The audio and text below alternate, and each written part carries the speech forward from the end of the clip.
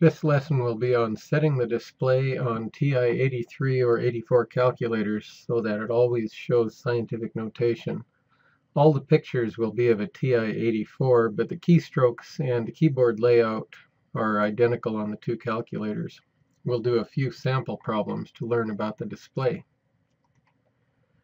For our first sample problem, we just want to multiply 1.40 times 10 to the 5th times 5. You can think of this wrapped in parentheses if you like, but we won't need to enter any parentheses. Our keystrokes for the calculation are 1.40 second, which we get by pushing that button over there, EE, which we get by pushing that button, 5. Now we are done entering the first number, and the calculator display will look like this. But the calculator doesn't know yet that we're done entering the number. We might be adding a second digit to that exponent. As soon as we enter an operation, however, the calculator will know that we're done entering the number, and it will be stored in the calculator. So the next keystroke is the times button. Now that first number is stored in the calculator, and the calculator is ready for the next number. Now we hit the digit 5. We're done entering numbers, so we can hit the Enter key, and the calculation will be done. The display shows the result of the calculation, which is 7 followed by a bunch of zeros. If you're in a science class where the teacher always wants numbers in scientific notation, you would have to carefully count those zeros to figure out the scientific notation for that number. But we can do that an easier way. We can make the calculator show all its results in scientific notation mode. Here's how.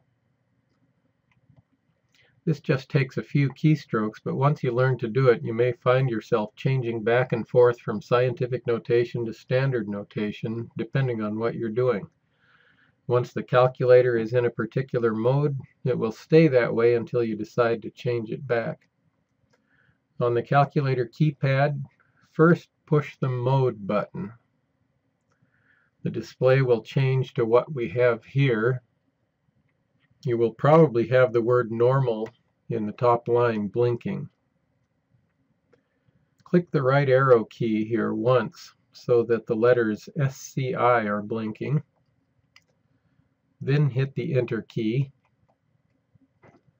Now the display will look something like this with the word SCI or the letters SCI highlighted and blinking.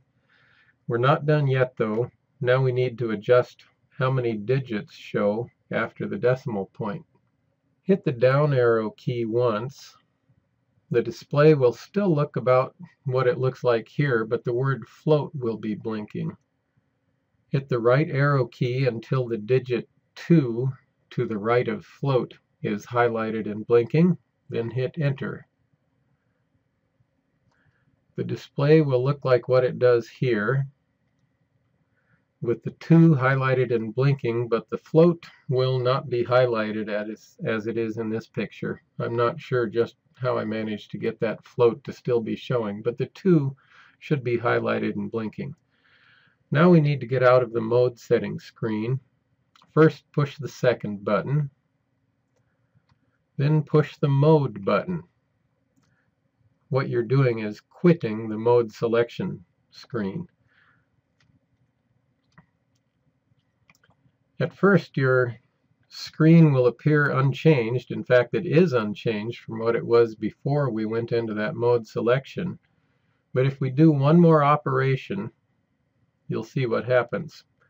If you hit the multiplication key, that's the X key, then a 1, then Enter, the Enter key that is, here's what your view changes to. You use the result of that previous calculation, which shows up here as ANS, and then you multiplied it by 1, which doesn't change its value, and your display is now in scientific notation. The calculator is now set up to show all numbers in scientific notation with 2 digits after the decimal point. To put that another way, the calculator displays all numbers with 3 significant figures. That's it for this lesson. Now you're ready to learn to do some more complex calculations.